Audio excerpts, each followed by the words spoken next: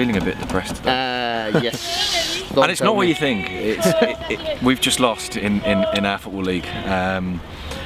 So it's not depressed because there's no English teams in the quarterfinals for the first time since 1996, but that is of course true. And meanwhile there are 3 Spanish teams, and I think we thought that it would be a good idea to talk about how it happened, because these are 3 Spanish teams that after the first leg appeared to be in trouble. 3 Spanish teams who've all won in the second leg, 2 of them at home, 1 of them away from home at Old Trafford, by the way. However much you talk about the referee, Real Madrid won at Old Trafford. And Spanish football all of a sudden looks really quite good, doesn't it? And the same 3 teams that 2 defeats and 1 draw in the first leg. Yeah, and really good performances in the second leg as well. Now, of course, both Malaga and Real Madrid had a red card, which perhaps facilitated things. But Barcelona were spectacular against Milan. Madrid, I thought, played really well against Manchester United once Modric on the pitch. Let's and once be they honest, changed their mind. we are honest people. We all said that Milan would have gone through. Yep. So well done. But now we can discuss why. I remember what Gerard Piqué has said, and also what Xavi has said. If they have to prove people wrong, you know, they have to prove the media wrong. They have to step up and show. He tried to say that it wasn't about that, didn't he? But you could Piqué, because Piqué's pre-match press conference was very much a kind of, here I am, I'm sending a message to all of you. He's Guardiola. He's Guardiola. It was like Guardiola. He's the extension of Guardiola. It was very much like Guardiola. It was impressive. He tried to say that it wasn't about shutting mouths, but at the same time it clearly was a message for external consumption and internal consumption. It was about saying to people, right, let's stop spalling around and let's go and do the things we know we can do well. And they were brilliant. But they were on edge, by the way. We were all saying they're going to go out. I mean, you know, Niang hits the post. There's a chance at the end where Bojan crosses and Alba makes a brilliant interception. It's true that Milan created little, but the smallest detail could have put them out. To be honest, I think they have deserved what they. Absolutely. I mean, they scored. They were the best team on the pitch. They were the best team in all 180 minutes, I think, because they did really bad in the first half. Milan had all the luck in the first half. Everything went perfectly well. And everything went perfectly well for Barcelona. Because obviously, what I was thinking, obviously, you know, it's we were doing before the Spanish version. I think that Xavi was the key man. You know, he played in the second leg against Real Madrid when they went out in the Copa del Rey. Then he decided to rest. Came back only for this game. Now he's resting again, and during his rest he worked a lot. He took out Messi, went for dinner, and then went with Puyol. Then the team dined together. The autogestión that we were talking, it didn't work. How do you say? And then he did the interview. The interview he did with self-governing or the self-management of the interview Barcelona with team. El Mundo Deportivo that comes out on Friday. The game was on Tuesday, and 4 days before.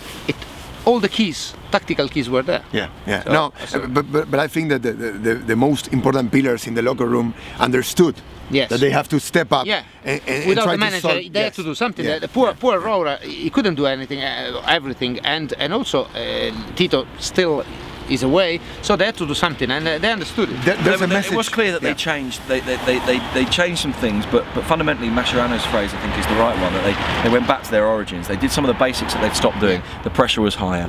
Messi was close to the forwards instead of close to the midfielders. Dani Alves was higher up the pitch. But there were a couple of small tactical shifts which were interesting, and perhaps the most interesting is Villa. Not just that Villa was in the team, which the fans were calling for anyway, but insteed of being in the team on the left-hand side of the front three, he was more or less in the middle. He was more or less in the middle. He was doing the dirty job of the team. He gave, funny enough, he gave more space to Messi, because this normally. Is what Rauda said afterwards, wasn't he? He said that he apparently he fixed the centre back. Exactly. No, and then I think there is also a message in the starting 11, and he's saying, leaving Puyol, you know, apart, there's a message saying, these are the guys.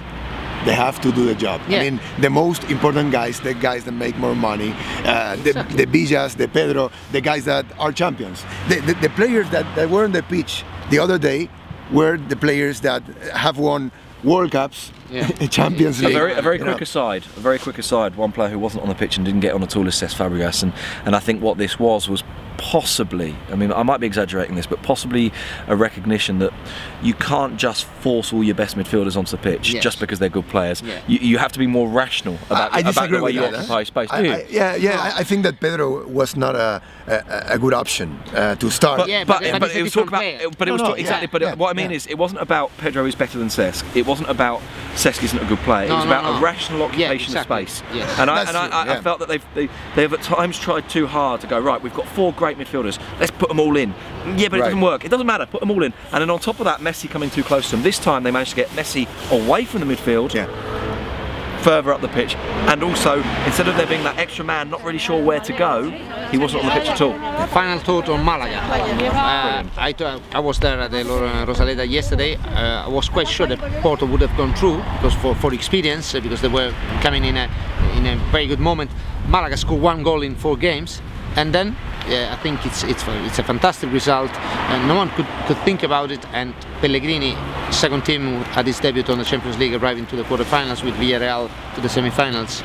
Yeah, there's something that we have to address here, which is that Malaga is a club that has a lot of owns a lot of money. Debe.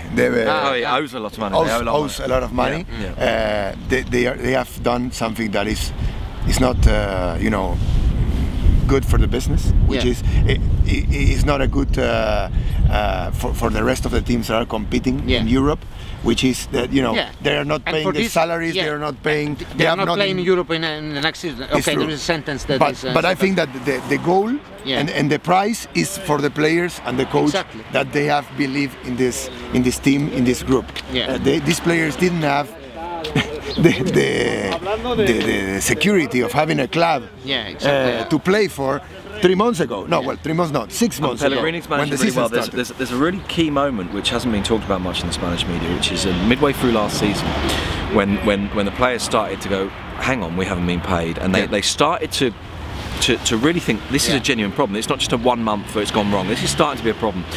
And at that point, Malaga's results dropped really badly. And one of the things that happened internally was that some of the players got irritated with Pellegrini because they felt that, look, you've got to fight our corner. It's no good you going to the club and saying, buy me this player. No, go to the club and say, pay my bloody players that are currently playing. And what happened at that stage was that created a nexus, a union between those players and Pellegrini, which I think has survived until now. And Pellegrini, from that moment onwards, and possibly even to some extent even building up to that moment, but that moment changed things. From that moment onwards, has created a really good bond with his dressing room, has created a really good sense of almost togetherness against the club. Now I know that sounds overstrong, and it is a bit overstrong, but that sense of, right, we'll deal with this. Don't worry about the board, don't worry about everything else, we'll deal with this. And their attitude's been superb. Ciao. Ciao. Ciao. Yeah, Finito. So 3 Spanish teams, no English ones. And no X-Men, but by the way.